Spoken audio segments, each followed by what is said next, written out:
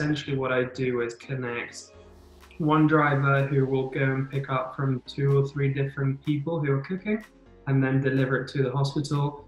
Everything is done obviously using the social distancing guidelines, so the cooks leave the food outside of their houses and the drivers will leave the food in the car park for some NHS staff to pick up. And then we reimburse everybody with the donations money so that nobody's out of pocket.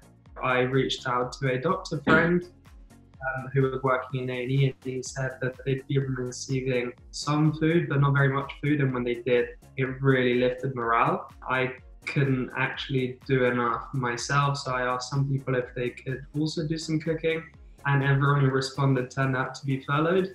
So I thought, why not get them all to join this initiative? And a week later, we're here with 120 volunteers, 15 hospitals, and maybe looking to expand into new things as well. Hi there, I'm Harvey. Hi, I'm Hannah and we're cooking for Furloughed Foodies London. At the moment I'm just cooking up some 2 lots of pasta here.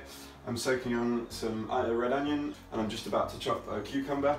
This is all to make a Greek pasta salad for about 40 people in Chelsea and Westminster Hospital this afternoon.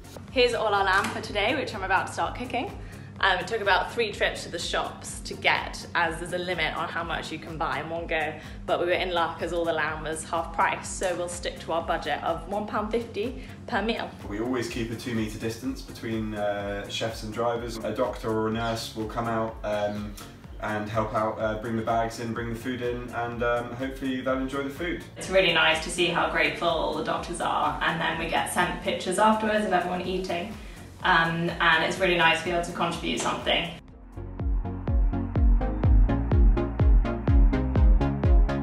At a time where NHS workers are feeling the physical and particularly the emotional strain of coronavirus, it's been more important than ever to make the most of short breaks on shift, and the meals donated boost morale exponentially and bring staff across the hospital together to support each other at those times.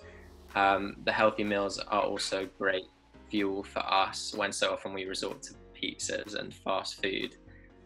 So I think that's particularly why at the moment it's been so hugely appreciated.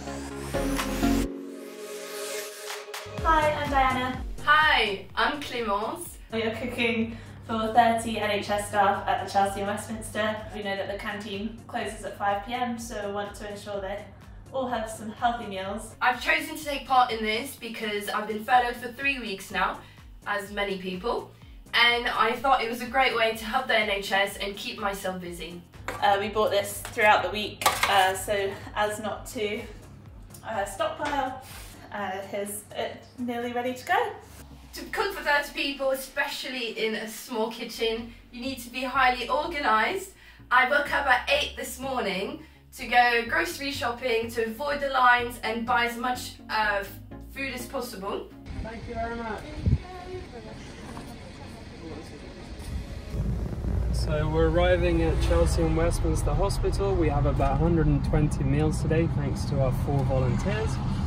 And we'll just try and drop off very quickly, so I'll call reception and they should just come out and get it from us. Food donation coming, guys. It's going to great news. The doctors, the nurses, and the staff all here appreciate it. So thank you very much. Thank you guys so much for your work. When we get a knock at the door and we know that 50, 100 meals have been dropped off, it means that everyone can come together for that short time as soon as they can leave what they're doing and talk about how their day's going, or talk about completely different things to take their mind off what can be quite an emotional and stressful time for people. Being able to at least turn this into positive and say, yes, we were locked up at home for 2 months, but at least we managed to feed 2,000 doctors a week, hopefully more, is something that hopefully we'll look back on and say we brought some positivity.